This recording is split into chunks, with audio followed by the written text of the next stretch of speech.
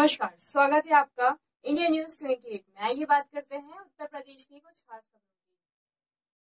संभल उत्तर प्रदेश के ग्राम पंचायत बुकनाला सादात में मनाया गया बीबी फातिमा जहरा सलाम अल्लाह का सोग। बुकनाला सादात के इमाम बारगाहे कमरे बनी हाशिम में सिया समुदाय के लोगों ने मजलिस करके बीबी फातिमा जहरा सलाम अल्लाह का सोग मनाया और इस मजलिस में तकरीर के लिए लखनऊ से मौलाना सैयद अली रिजवान साहब को बुलाया गया और मजलिस में तकरीर करके मौलाना ने बीबी फातिमा जहरा सलाम अल्लाह की शहादत के बारे में बताया और रसूल खुदा सल्लल्लाहु अलैहि वसल्लम व इमाम हुसैन अलैहिस्सलाम एवं उनके साथियों की शहादत देखकर इस्लाम व इंसानियत को बचाने की मिसाल दी, जो कि आज पूरी दुनिया में मनाया जा रहा है। बीबी फातिमा जहरा सलाम अल्लाह की शहादत पर सोग शिया समुदाय के लोग पूरी दुनिया में आयाम फातिमा जहरा सलाम अल्लाह की याद में मजलिस मातम करके सोग मना रहे हैं, जो कि बीबी फातिमा जहरा सलाम अल्लाह रसूल खुदा की बेटी थी और रसूल खुदा को यजीदी फ़ौज ने शहीद किया था और उनके घर में यजीदी फ़ौज ने आग लगा दी थी और रसूल खुदा की बेटी बीबी फातिमा जहरा सलाम अल्लाह के ऊपर उनका जलता हुआ दरवाज़ा गिरा दिया था,